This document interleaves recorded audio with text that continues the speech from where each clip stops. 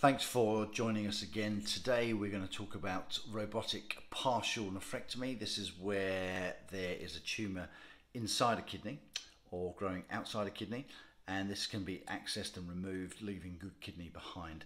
Fascinating operation. We've got some great videos, so please stay tuned. So first up, what is robotic surgery? Well, it's just a platform that allows us to perform minimally invasive surgery, but in a situation where we can have finer control over what we do rather than standard laparoscopic surgery. This video here shows a surgeon at a console. You'll see there are two handpieces that are controlled by the surgeon, and these are relayed electronically to the bedside. The surgeon's looking inside the console and can see in 3 dimensions. This is connected obviously electronically to what we call the patient side cart. Here there are 4 arms which are attached to ports, and inside there are instruments which copy exactly what the surgeon's hands are doing. So this allows us to perform minimally invasive surgery but with great manual dexterity, and there's some significant advantages for the surgeon and for the patients.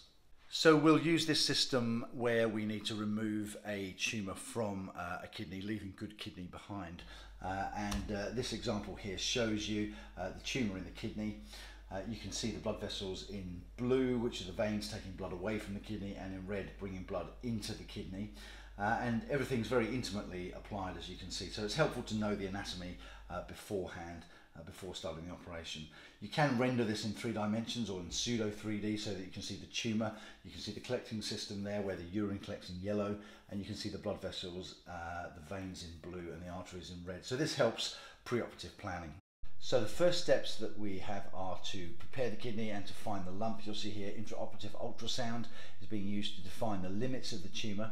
So we go around and we mark this out on the kidney itself using ultrasound, and we can compare this to the 3D rendition that we've got on the screen. The next step is to temporarily stop the blood flow into the kidney. So this kidney has got multiple renal arteries, and you can see here that they're all clamped, and this is a temporary measure just while we cut the tumour out. So the first stage is to cut circumferentially around the tumour so that it starts to become separated from the remaining kidney. We deepen this incision. The assistant here is helping just suck any remaining blood just as we're cutting the tumour out. So you can see this is being done more deeply. We're coming through collecting system here in white, and finally the tumour is released from the renal bed. The next stage is the most important stage, and this is controlling the blood vessels and stitching up the collecting system at the base of the tumour, so what's left behind of good kidney. So this is using something called a V-lock suture, and you'll see we pull this through and sequentially stitch so that the blood vessels are sealed and the collecting system is sealed.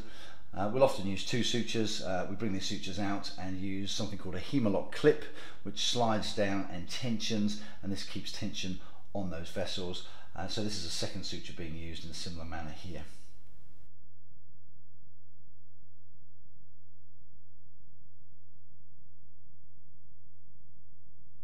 So the next stage is to close the defect, and you can see here this is the hole that remains in the kidney. We use something called a renorrhaphy stitch, and we use this from outside the kidney to the inside of the defect.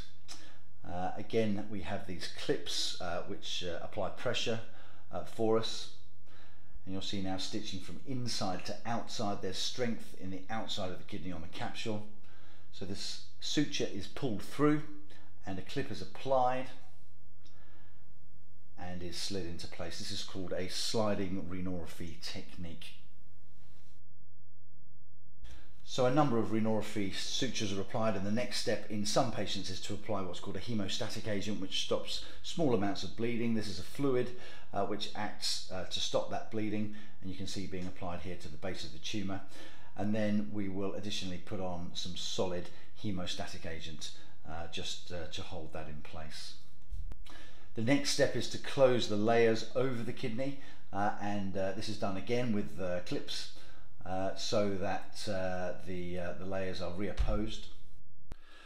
So those are the stages of a partial nephrectomy. It's quite a complex procedure. It requires a lot of training. I was very lucky to spend 3 months full time with the Royal Free Hospital and their team with a sabbatical, learning how to do this procedure in more advanced cases. We perform this procedure at EastWestUrology for selected cases. So Dan Spurnat or myself or Mark Lloyd would be more than happy to talk to you about this procedure. Many thanks indeed for watching. Please don't hesitate to get in touch, and our details will follow after this video.